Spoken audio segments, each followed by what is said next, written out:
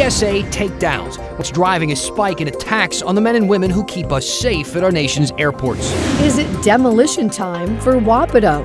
The permit we just obtained suggesting that may be the plan for the controversial jail. And Sessions is out. With the U.S. Attorney General now fired by President Trump, we take a look at the man slated to take his place and oversee the Mueller investigation. Plus, did your mail-in ballot end up back in your mailbox? We verify whether your vote actually counted.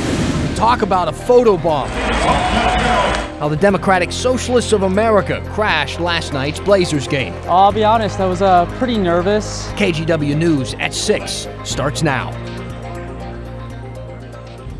Travelers losing their cool in the security line. It is happening a lot, and in some cases, it gets violent. Good evening, I'm Laurel Porter. Thanks for being with us. I'm Dan Haggerty.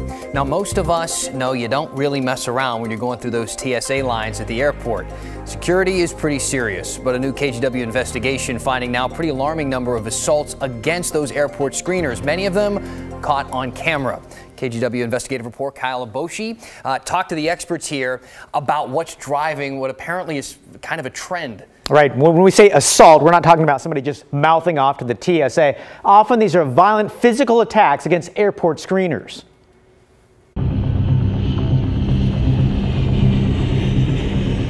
August 20th, 2017, Portland International Airport. A passenger going through airport security becomes agitated and confronts a female TSA officer. Moments later, the exchange gets physical, and fellow passengers rush to intervene. But the man doesn't stop there. Surrounded by a group of airport screeners, the passenger becomes violent once again. This time assaulting a male TSA officer before the passenger is brought to the ground. Nationwide, the TSA reports screeners were physically assaulted 34 times last year, up from 26 in 2016. That's a 31% increase.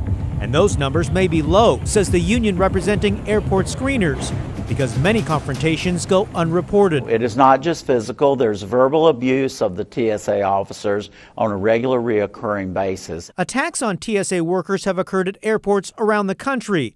It's not clear why the sudden increase, although the TSA union suggests staffing levels could be a factor. There are less officers, which frequently causes lower morale, causes lines to be longer at airports, and therefore people get frustrated because they are in lines longer. An internal TSA study found in 2017, more than half of the assaults happened during a pat-down or bag check, and in most cases the aggressor was male, aged 41 to 50. I have had a couple. Certainly I know of a couple who've been verbally confrontational with me, yeah. TSA officer Greg Beal admits confrontations are rare. At PDX, tens of thousands of travelers pass through security every day without incident. But if a passenger does become violent, he'd like to have a uniformed police officer standing by at every security checkpoint as an extra layer of protection. That is, I think, one of the big things that's really kind of missing. In several cases, like this 2013 attack on a TSA worker at Honolulu International Airport, fellow passengers were the first to intervene, not local police.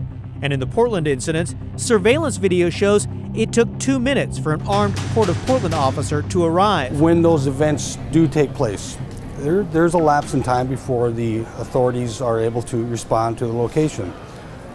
That should be instant. Earlier this year, the TSA created a secret watch list of threatening and unruly travelers. The Committee on Homeland An agency administrator testified before a House subcommittee in May. There are less than 50 people on this list, and the intent was we were seeing an alarming increase in the number of assaults against our officers. For passengers who lose their cool, there are consequences. In Portland, 45-year-old Anthony Tavalini was sentenced to 3 years of probation, including 3 months of home detention, for assaulting a pair of TSA officers.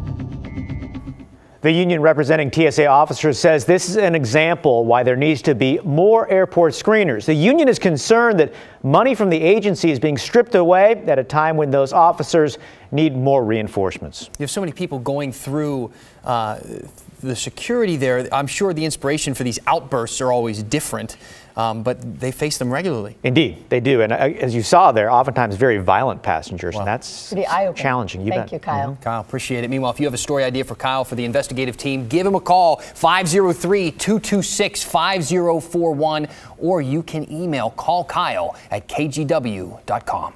It was built to be a jail, but never used. Then the community talked about turning it into a homeless shelter. Now the future of Wapato has taken yet another turn as the new owners filed a permit to tear it down. Yeah, it looks like that's what's going to happen, at least from now. New owner Jordan Schnitzer filed a permit for demolition. Inspections, they say, have already begun here. This is a bit of a shock to a lot of people who's recently, really is this week, we're thinking this facility could be used to help shelter some of the homeless. Wapato, if you remember, cost a lot of money, cost taxpayers $58 million to build this in 2004, but it was never used as a jail. Earlier this year, the county sold the facility for just $5 million, a fraction of its $58 million price tag.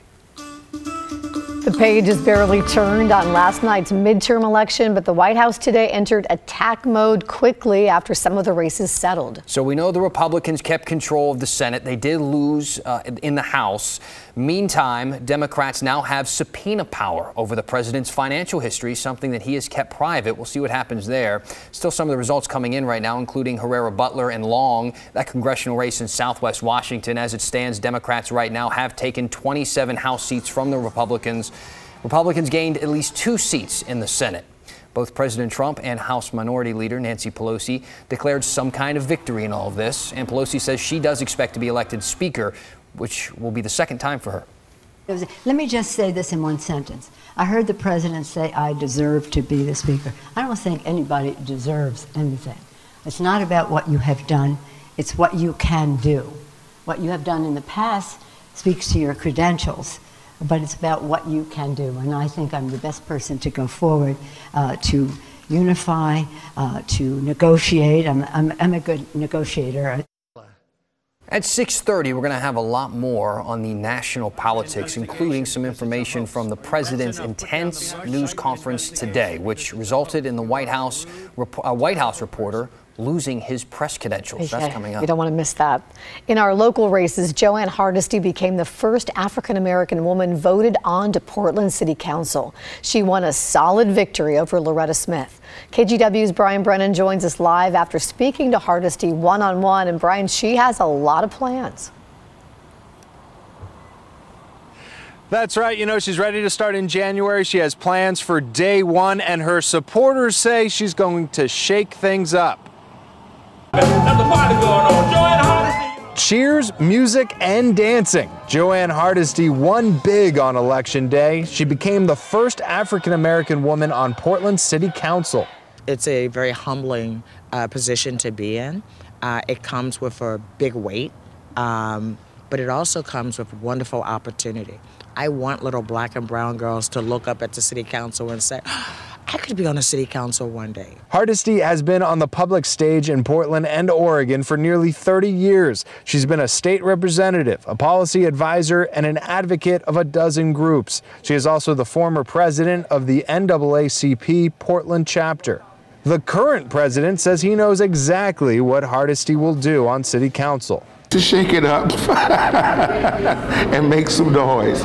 Hardesty says her big win was a mandate to do just that. That's what the people want. That's what the people voted for. She says the city council needs to make changes. What we need is an elected leader that says that Joey Gibson and the Proud Boys and any other white supremacists that want to come to Portland aren't welcome. That's what we need. And so I'll make that statement the day I'm sworn in. Hardesty says she didn't mean to forget Mayor Wheeler's name when addressing her crowd last night. Mayor, what's his name? But she's not afraid to speak up for groups that need to be heard. He did an excellent job at the county. I think he's doing not as good a job as he could at the city, but I'm going to be there to help him. Hardesty also puts women in the majority on Portland City Council for the first time. back to you. It's a huge midterm for women running for office, and we see it right here at home. Thank you so much for that report. There was another big winner in last night's election, a clean energy fund for Portland. KGW's environmental reporter Keely Chalmers talked to the backers of this measure today. Keely, they call this a win for all the people in Portland. Yeah, that's right. And that's because this measure means more projects like this solar energy one here behind me popping up around the city of Portland, especially in the communities that could really benefit from this kind of help. That's my jewel. Linda Dentler is talking about her heat pump. She calls it a lifesaver, along with her new energy-efficient windows. These are all double-pane windows. And crawl space insulation. I went from disliking my house to loving my house. Thanks to a Multnomah County program, Dentler was able to weatherize her Northeast Portland mobile home last year, saving her hundreds of dollars every month. I went from $300 a month for electricity.